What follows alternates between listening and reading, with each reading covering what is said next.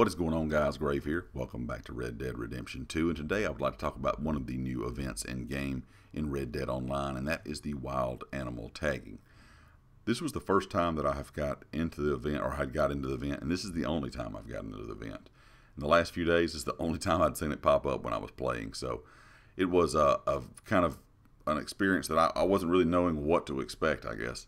But it's actually a very fun event. It's a group event. As you can see, you have a timer here that starts out around 10 minutes. There's a selection of species of animals that you have to sedate and tag.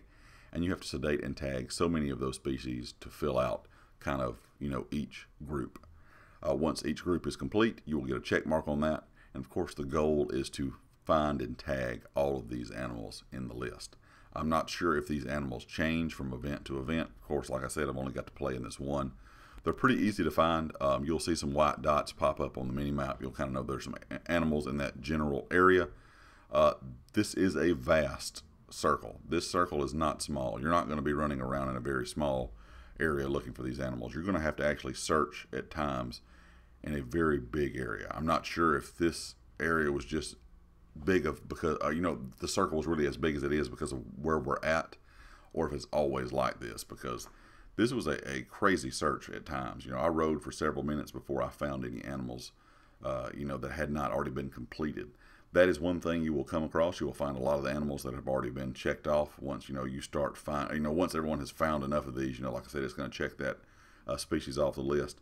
You'll start finding some more of those animals. And the thing is, you can of course sedate them and tag them, but you're not really getting any benefit for the group for doing that. You're wanting to make sure that you're finding animals that have not been found yet. You're wanting to sedate those and tag those. One unique thing is you're going to see some stuff start popping up in the corner here in a minute. Is you do get some samples for some of these animals, and also if there's an animal you have not found in the open world in your animal journal yet, you're going to get credit for it. When I had hopped in this event and recorded this, I was not level 5 in the naturalist yet. I had not found a cougar, as you see the cougar pop up right now, and I had not found the legendary elk. There are legendary animals also that will spawn during the event, so keep that in mind.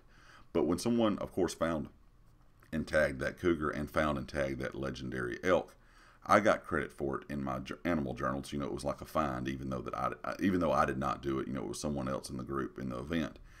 But I also got the, of course, you can see some of the samples in the corner, and that's really nice to get a legendary sample. You'll see it pop up here. It's really, really nice to get a legendary sample, because you can take these, of course, after the event is over, sell those to Harriet for, a small amount of cash and some XP, or if you have a collection, you might have completed the collection with some of these samples in game. So be sure that after the event's over, you're checking your samples, that kind of thing, because I thought it was pretty unique that you got credit for this stuff, even though you were not the one finding them and tagging them. Overall, I think it's a really cool event. I'm hoping I can get into several more of these. If you have not participated in one yet, I would highly recommend it. If you're a person that likes to go out and just kind of look for the animals just in game in general, you're definitely going to enjoy this event overall. It's just a very fun experience.